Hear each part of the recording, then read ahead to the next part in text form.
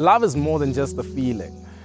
Now, don't get me wrong, I'm still learning about love. I'm still trying to understand love better than I do understand it. But one of the things that I've come to learn is that it's more than just a feeling, way more than just a feeling. Love is visible. It can be seen. You can see love. You're supposed to be able to see love. But see, the problem becomes when we reduce it to mere emotions. We reduce it to butterflies in our stomachs and cute thoughts about one another, daydreams, fantasies. We reduce it to that. And it loses so much power. It loses power. It loses what it actually is. Love is more than a feeling. Love is visible. And when you're loved correctly, you can see it. See, I'm pretty sure that at one point in your life, you've probably had somebody tell you that they love you, but when they said it, it didn't come as a shock because you already knew it. You saw that they love you.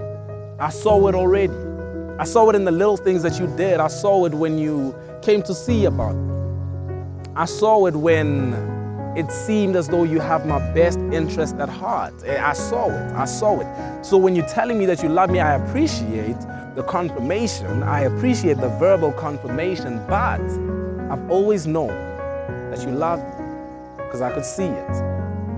I saw it when you showed up for me. I saw it when you did what no one else would do for me. I saw the love. Love is supposed to be visible.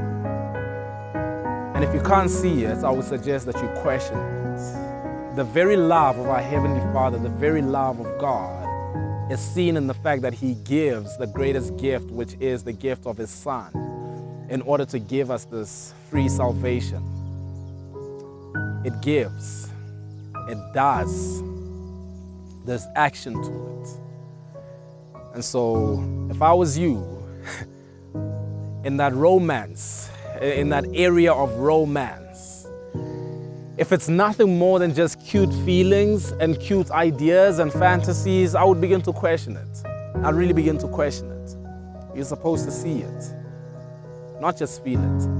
And you see, the problem is when people reduce love to just emotions, feelings, when you reduce it to emotions, that's when I can say to you, I love you, but still lie to you.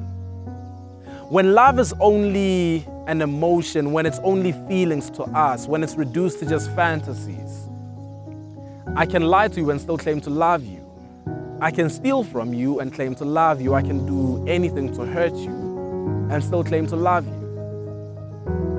Does that make sense? No, it doesn't. But we hear it all the time, right? I was unfaithful, but it's not that I don't love you. You can love somebody and still cheat on them.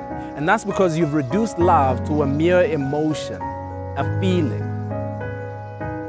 It's an action.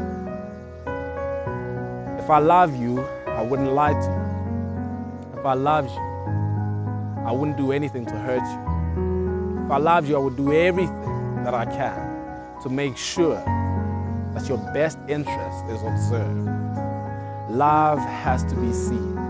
And when you reduce it to emotions, to feelings, I'm telling you now, you will always have somebody tell you, I still love you, although I hurt you, although I went out of my way to do you wrong.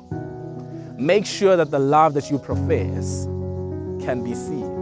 Make sure that the love you believe you are receiving can be seen. Not just words, not just cute ideas. It has to be more than that. It's in the act of service.